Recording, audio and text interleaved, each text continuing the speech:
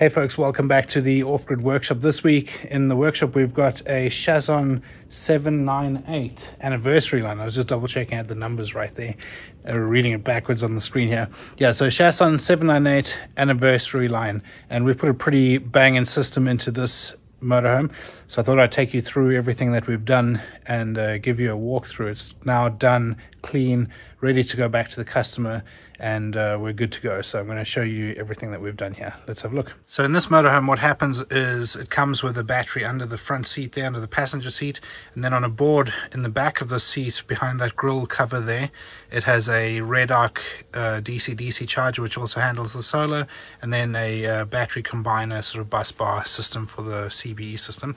And then in here it has another space for an additional battery. You can see the bolt holes there, the riv nuts, and traditionally you can put a second battery here. It has the wiring for it over there, as you can see, which we've cable tied onto that seat base there.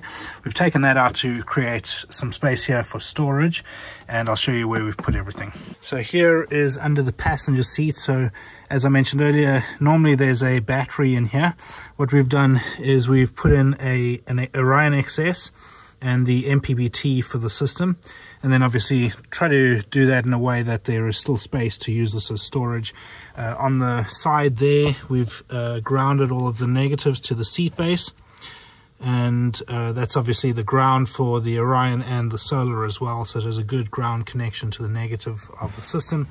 And then the positive, we've put an insulated post on that seat base as well, with a cover so it's nice and safe, and all of the positives go on there. And then we run a single big positive to where we've relocated the batteries, and I'll talk you through that now. Here is the heart of the system. So we've got two Fogstar 280 amp hour batteries over here with a smart shunt 300 amp on the floor over there, and obviously our multiplus 3 kVA mounted over there. So it's a little bit of dead space. I guess you technically could potentially use it for the end of a bike or something like that, but when we were discussing it with the customer, they really wanted the 3 kVA multiplus so that they could run air fryers, hair dryer, all that sort of good stuff.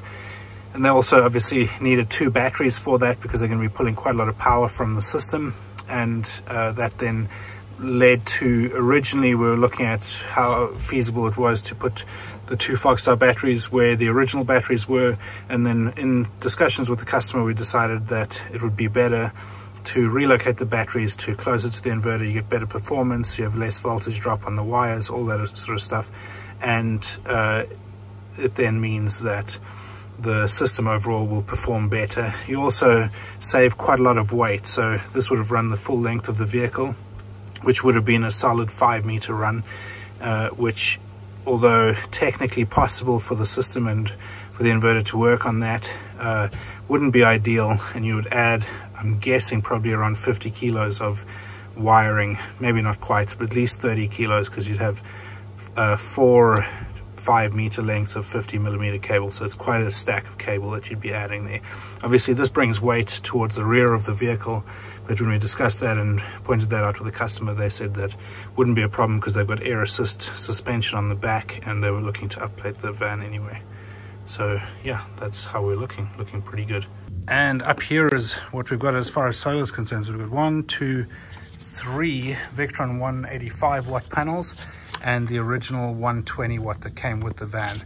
So that we just left in situ. The customer had Truma aircon fitted, which worked well, and we still had space to put a 185 over there and squeeze in 2 185s here. So it takes their total solar capacity to over 600 watts of solar, and they're wired separately, so that we left the wiring exactly as it was, going through the roof to the red arc, and then we ran new wires for the new array of the Victron panels. So pretty good. Still space for a few other panels as well, potentially 390 watts or something like that if they wanted to, but they got a lot of solar, so I'm sure they'll be good.